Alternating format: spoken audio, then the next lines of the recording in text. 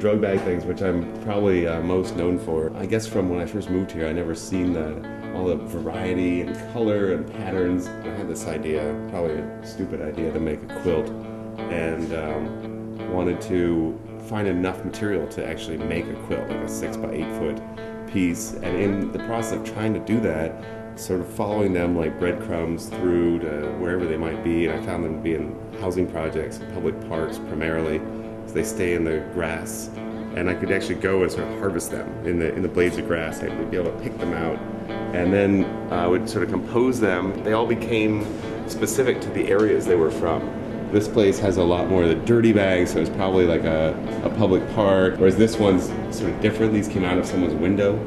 So they're all very specific. This is around 13th Street and Avenue D, and I keep revisiting this spot, trying to get them all, like see what's happening, see what's changing, and that became one sort of main focus of my work for the first couple of years that I was here, before kind of moving on to everything else, these sculptures.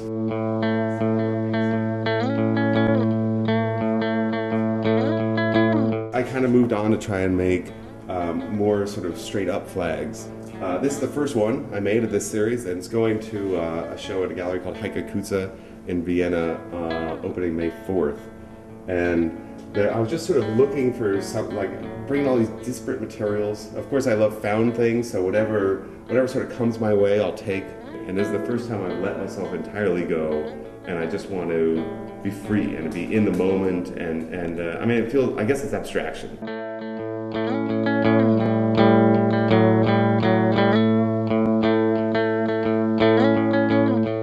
In the whole thing with the flags, I'm always looking at signage in New York City and elsewhere, and the stickers are these kind of like, you know, lesions on flags, which I thought were interesting, and the way they can be kind of put on there that seem these sort of like collaborations, I guess, with the rest of the city. And I've been playing with these stickers and making them into patches. Like if the street sign becomes fabric, you know, perhaps the stickers of a fabric street sign are patches. So I've been playing with that a lot, trying to figure out what that means and make these sort of happenstantial collages, I guess.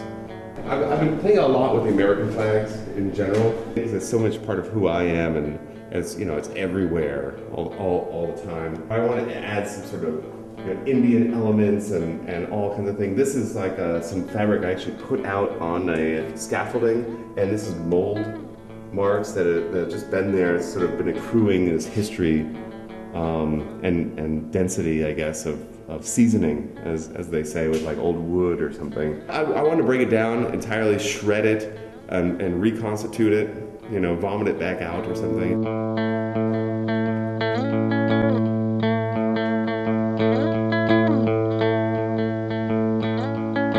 This is a room my girlfriend Becky insisted that I create. It's meant to be like an archive clean room. All the computer-aided embroidery and basically all this. There's some drug bag pieces in here. This is another from that series in front of that apartment. These ones are just called paraphernalia.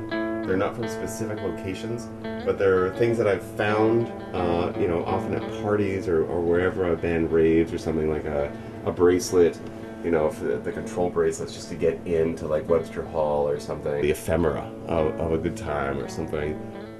This is another full piece called Philly Clouds.